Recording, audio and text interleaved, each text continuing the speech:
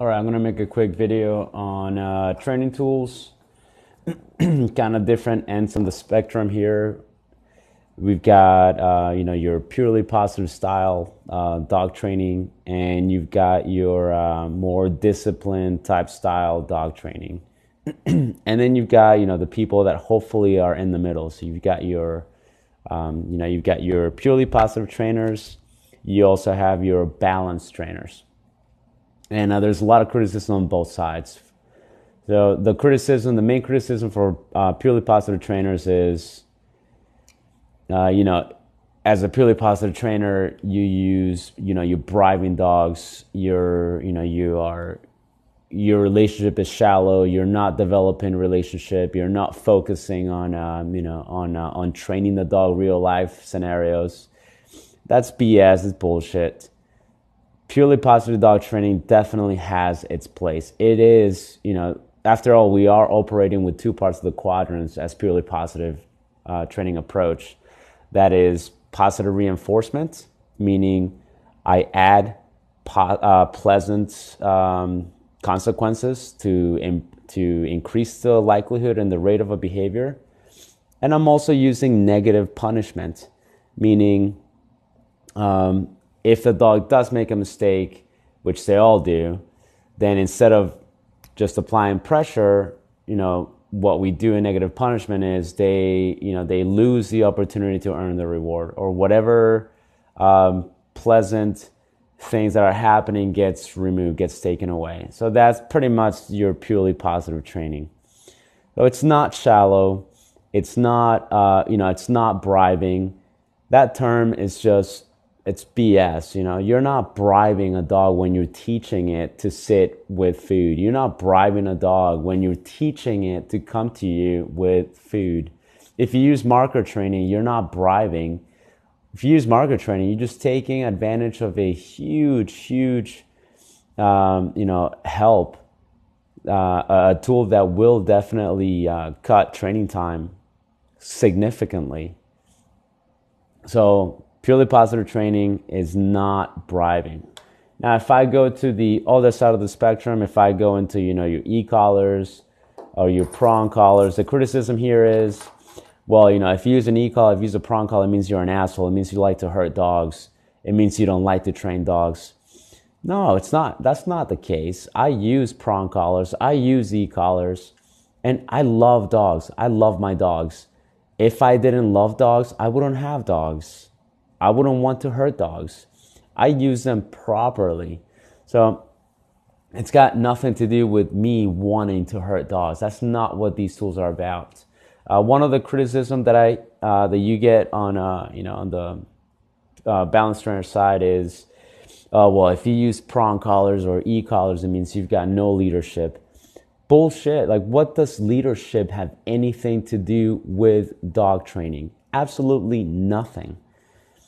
Leadership has nothing to do with your skill as a dog trainer. You could be a really shitty leader and be an excellent dog trainer. You could be an excellent leader and be a really shitty dog trainer. It's got nothing to do with your qualities as a dog trainer. Okay, so no, not about leadership. So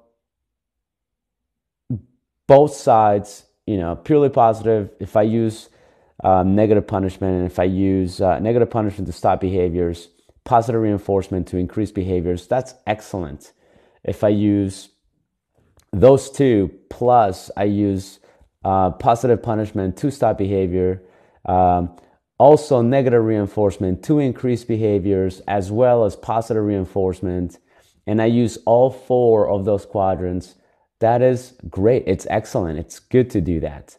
So ideally, we operate from both sides of that spectrum. We want the dog to love the behavior. We want the dog to also do the behavior when it doesn't want to do the behavior. And that's discipline. And discipline is there every single day of your life. Dogs need a sense of discipline.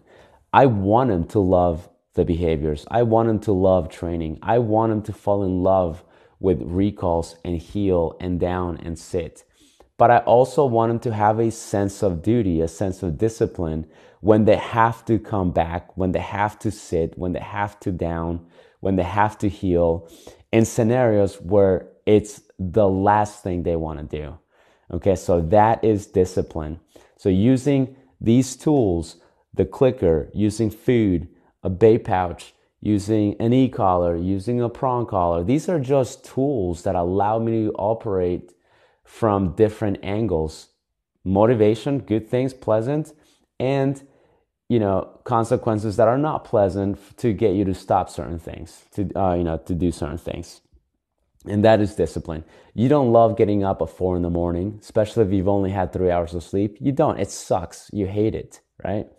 But there is a sense of duty to do that. If you're running late, if you have a client that you're meeting early, you get up early. There are things that you have to do that you don't want to do. When you're running late for work and you see a traffic light red, you don't want to stop, but you have to stop, right? Otherwise, there are consequences that are unpleasant. So that's what discipline is. And no, using discipline does not make you an asshole. It doesn't mean you hate dogs. It's just different approach, different type of training. You need both, okay? Just think of these tools as any other set of tools. If you're a carpenter and I ask you, hey, make me a bench, here are your tools. You're probably going to use power drills. You're probably going to use screws. You're probably going to use saws, measuring tape, right? Power sander. If I ask you, hey, carve me a sculpture out of this chunk of wood, you're probably going to use slightly different tools. You're probably going to use chisels, right? You're probably going to use slightly different set of tools. Some of the same tools, but you're probably going to use different type of tools. So that's what dog training is. Different approaches require you to use certain set of tools. When you approach the training from a different angle, you will probably need a different set of tools. And that's dog training. Now, I know people say, I don't like to be labeled. Why do I have to be labeled? I refuse to be labeled. Sorry, dude, you're going to get labeled, okay? As a dog trainer, you're going to get labeled. If you use primarily food and that's it, you're going to be a purely positive trainer. If you use that plus you use e-collars and prong collars, I hate to break it to you, you are a balanced trainer. That's what everybody calls you. It doesn't matter if you refuse to be called that. There's nothing you can do about that. They're going to call you that. What are you going to do? I refuse. Could you stop calling me that? Doesn't work that way. So just embrace it. We all fall in some kind of category. And that's how it is.